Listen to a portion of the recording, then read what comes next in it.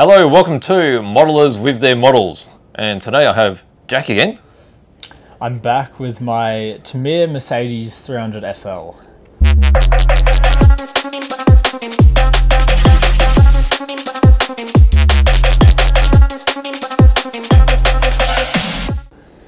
So how good is it? Everyone loves this car. It's such a classic, Isn't it? It's very iconic. So we're talking 1950s, aren't we? 1955, 55. something like that. Yeah. Yeah.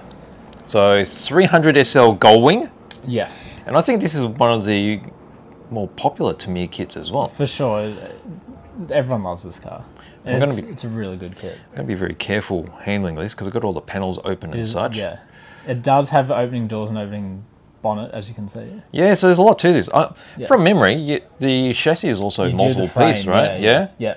You build the frame up, you build the drivetrain. All right, I'm just going to try and zoom in without touching the model too much, but let's have a closer look at the engine, and you can see all the way through it. Okay, so there's quite a bit there. Feels like a space frame. Chassis, is it? Yeah, I think that's what they call it, yeah. Oh, look, you also got the fan there. So is this straight out of the kit? It has the Hobby Design photo etch set. Oh, so that fan? Yeah, okay. That's photo etch. Oh, right. Yeah. How extensive is it? How many bits of the photo etch is there? Like, the set's not super comprehensive, but you get like the front mesh. You get bits of the interior, like the locks for the doors, and you get the radiator shroud. You get the fan. You get bits and pieces. So when you say the locks, you mean these bits? Yeah, that one. Oh, okay. That's an extra bit of detail that's not in the kit. So it's totally flat, is it? Actually, I think there is a little bit of a bit of raised detail. We'll get that back up later. But it's not as nice as with the photo etch. And with the photo etch, you get that bare metal look. And there's also some speakers sort of in the door card. Oh yeah, I can see that there. Yeah, yes. that's a bit of photo etch. Okay. On the inside of the door as well, there's if you can see, if you can angle a bit hard. Let's see. There's bits of photo etch.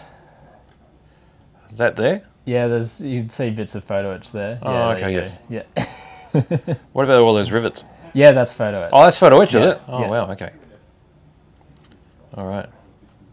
Okay, so let's talk about the basic construction of the kit. I mean, being a TAMIYA kit, you expect it to sort of fall together, right? Yeah, I was a bit sort of hesitant to start this run reading through the instructions just because it looked really detailed. I thought it'd take me forever, but I actually built it pretty quickly and it just fell together as TAMIYA kits usually do, which was a nice surprise. It's a bit to it, particularly the opening gull wings as well.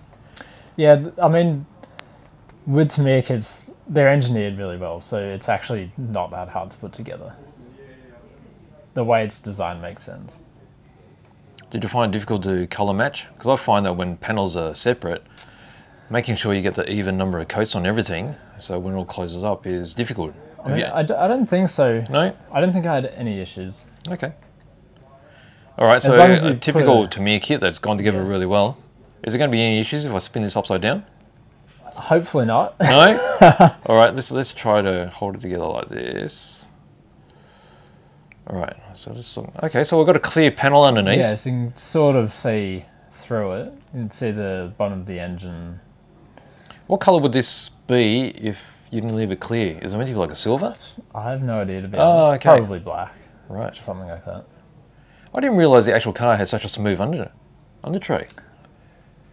I guess it does. Yeah, it does. Oh, this thing did go like... Didn't it go like 250 kilometers an hour or something? Which is really insane for something 70 years old. But wow, yeah. Okay, so we've got the working steering as well, which we expect. That's pretty typical to me. Typical to me, yeah. Yep. Okay, very nice. Yeah, look at that. So there's a lot of chrome featured here as well. So that's all kit chrome. I didn't re-chrome that.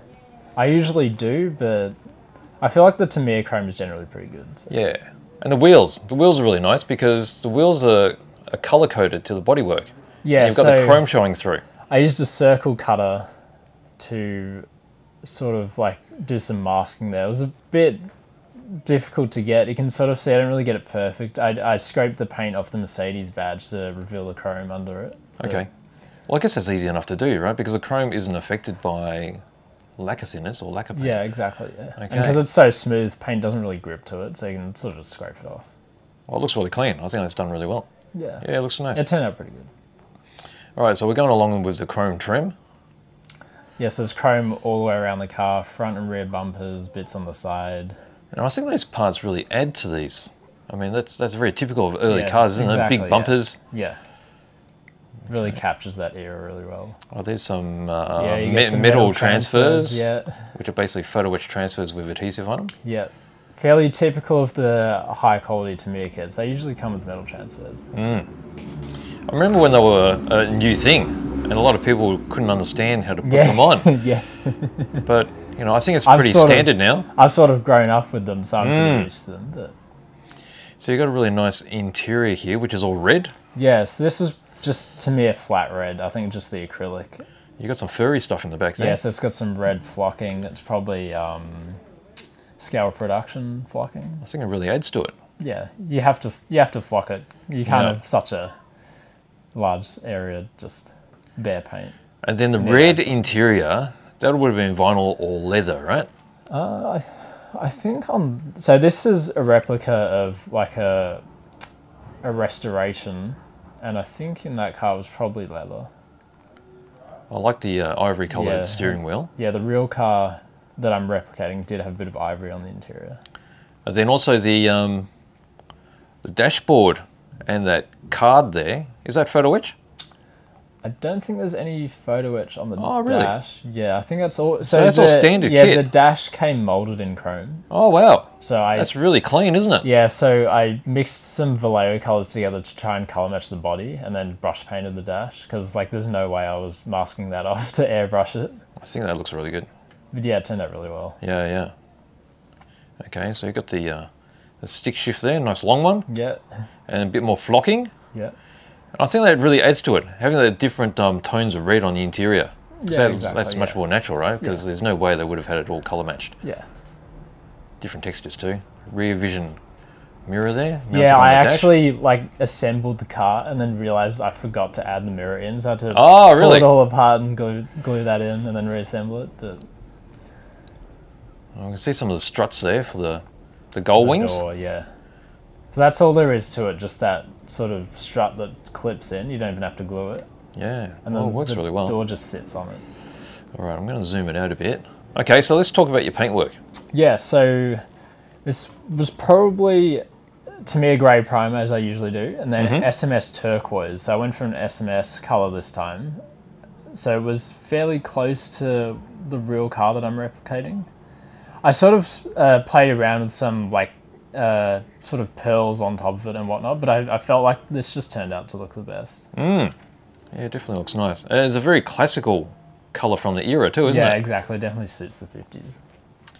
Okay. And then on top of the paint, it was Pro Scale 2K clear. Pro Scale. Yeah, nice. It's really smooth. Yeah, it is, yeah. And this is straight off the gun, right? Yeah, straight out of the airbrush.